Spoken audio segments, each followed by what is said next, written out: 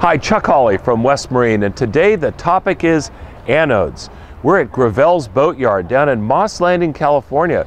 We got a lot of different commercial vessels and some recreational vessels here, and the one thing they have in common is they all have something that looks like this underneath the waterline. You know, when I was growing up, we called these things zincs because inevitably, 100% of the time, they were made out of zinc. But now there are three different materials, depending on what kind of waters you operate in, that can be used for anodes. First of all, why do you use anodes? Well, you use anodes to protect your underwater metal. The anodes are made out of a material, either zinc, aluminum, or magnesium, which is more electrically active than the bronze or stainless steel or possibly aluminum that you're trying to protect. And by eroding away, it keeps your precious propellers and propeller shafts and through hulls and other items from being attacked by galvanic corrosion. So anodes are a really important part of your maintenance routine.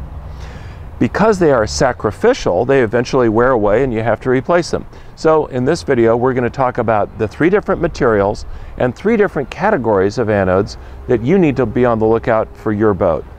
First, let's talk about the materials. As I said, it used to be that you use zinc for almost everything, but now zinc is really recommended specifically for saltwater applications. Aluminum can be used in salt, brackish water, meaning partially salt and partially fresh, and in fresh water.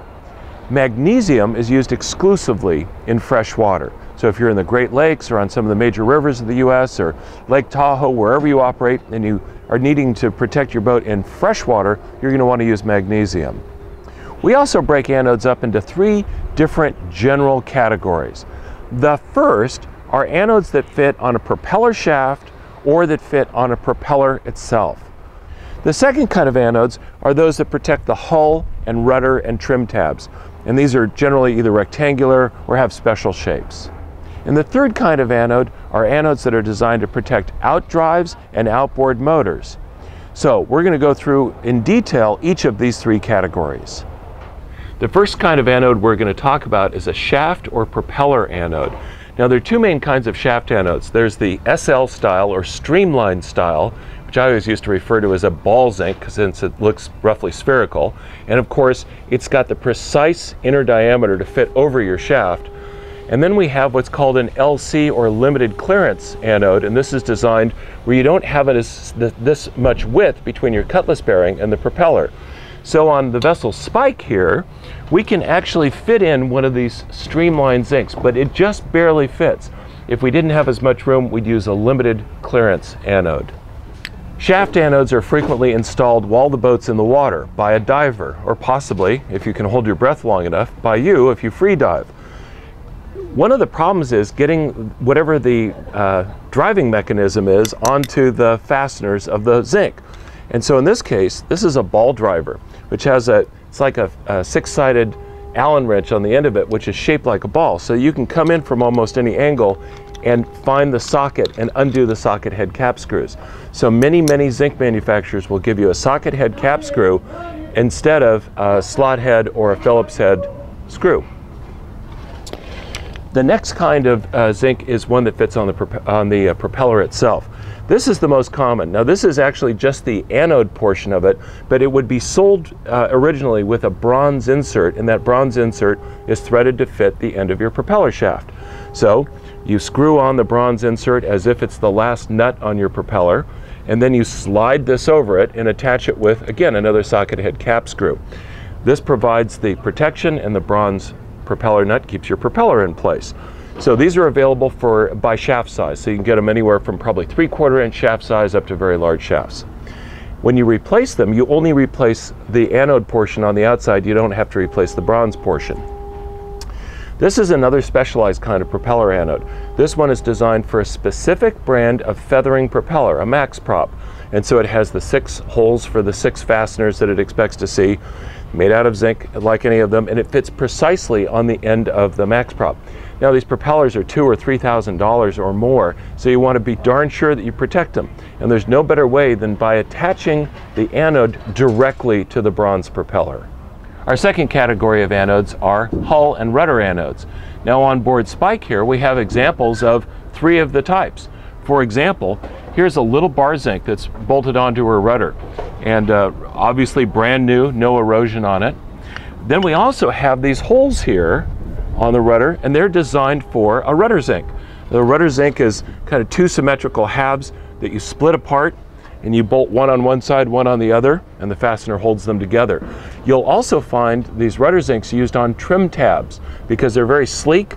They just don't stick down very far into the water, so you get a little bit of anode on top of the trim tab, a little bit of anode on the bottom of the trim tab to protect the stainless plate. The third type of anode is this teardrop shape, which just gives you a nice smooth water flow over the anode. So lots of material, and the material adds up to protection, but a little smoother shape than putting a big block of metal underneath the water line.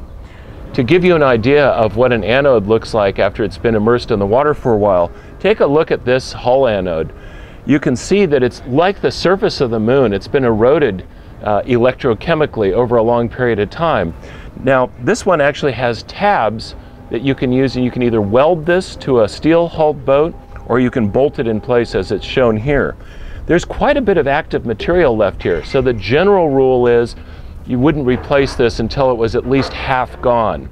But haul-outs are expensive and anodes aren't that expensive, so at some point you just want to replace this for extra protection. This fishing boat has Bennett stainless steel trim tabs, and stainless steel is not something you want to leave unprotected underwater. It's pretty good above the water, but in the water it's going to erode. So we're going to use a rudder zinc on the trim tab right here, and you can see how there's a bare metal spot that's all set to go, so this can be split in half and bolted in place to protect the trim tab. Our third category of anode are those that fit on a specific stern drive or outboard. Here's an old Volvo 280 stern drive, and you'll notice right in front of the propeller is this kind of characteristic sandblasted gray color. Well, that's obviously where the anode is, and so that protects the lower unit.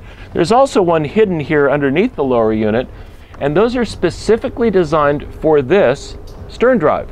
So Canada Metals, under the Martyr brand name, makes a whole bunch of kits that are designed to fit a specific either outboard motor or stern drive. And they're available in all three materials, depending on whether you have your boat in freshwater, brackish water, or saltwater. The color coding of the package indicates what kind of material it's made out of. Now it says here aluminum anodes, so it's not, you don't have to memorize the color coding, but you'll see a blue, a yellow, and a green package when you shop for these anodes, and you want to make sure you get the right color package that has the right material in it. These are not sold in the traditional ways. These are sold by make, model, and year, just like going to an auto parts store or getting a part for your stern drive.